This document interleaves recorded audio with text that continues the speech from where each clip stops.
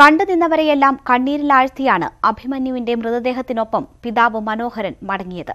മനോഹരൻ അലമുറയിട്ട് കരഞ്ഞപ്പോൾ ആശ്വസിപ്പിക്കാൻ വാക്കുകളില്ലാതെ മുതിർന്ന നേതാക്കൾക്ക് പോലും നിയന്ത്രണം വിട്ടു.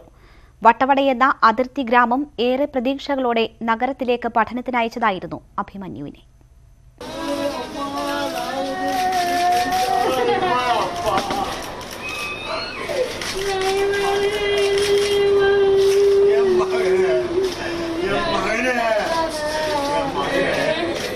ഇതായിരുന്നു കൊച്ചിയിലെ ഇന്നത്തെ ഏറ്റവും ഹൃദയഭേദകമായ കാഴ്ച.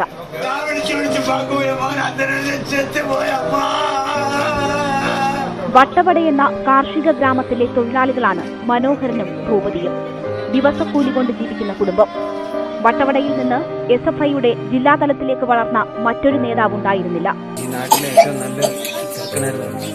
എല്ലാവർക്കും ഇഷ്ടപ്പെട്ടവർക്ക് ഇന്നലെ വരെ ഞങ്ങളുടെ നാട്ടിൽ വന്നിട്ട് പോയതായിരുന്നു. അവസാനം DYFI മേഖലാ സമ്മേളനം ഉദ്ഘാടനം ചെയ്ത ശേഷമാണ് അഭിമന്യു കൊച്ചി നഗരത്തിലെത്തിയത്. നാട്ടിലെ ഏറ്റവും പ്രിയ യുവ നേതാവ്. ആ ദുഃഖത്തിൽ വട്ടവട ഇന്ന് സമ്പൂർണ്ണമായി അടഞ്ഞുകിടന്നു. കോവിലൂർ ഗവൺമെന്റ് ഹയർ സെക്കൻഡറി സ്കൂളിലായിരുന്നു പഠനം. മികച്ച മാർക്ക് വാങ്ങിയായിരുന്നു +2 വിജയം. രാത്രി 11 മണിക്ക് എനിക്ക് ഫോൺ പോട്ടത്. ഫോൺ പോടുമ്പോൾ ഞാൻ കാലേജ്ക്ക് വെളുത്തും ബാട്ടിന്ന് വിളിച്ചു. കാലേജ്ക്ക് വെളുത്തുമ്പോൾ ചാപ്പിട്ടാണ് കേൾക്കവും ഞാൻ ഇനിയും ചാപ്പിടില്ലേ ഇപ്പത്തെ ചാപ്പിട പോറണെന്ന് വിളിച്ചപ്പാ. സാമ്പത്തിക പ്രയാസങ്ങൾക്ക് നടുവിലും അഭിമന്യുവിന്റെ സംഘടനാ പ്രവർത്തനത്തിനും പഠനത്തിനും പൂർണ്ണ പിന്തുണയാണ് മനോഹരനും ഭൂപതിയും നൽകിയിരുന്നത്. ന്യൂസ് 18 കൊച്ചി.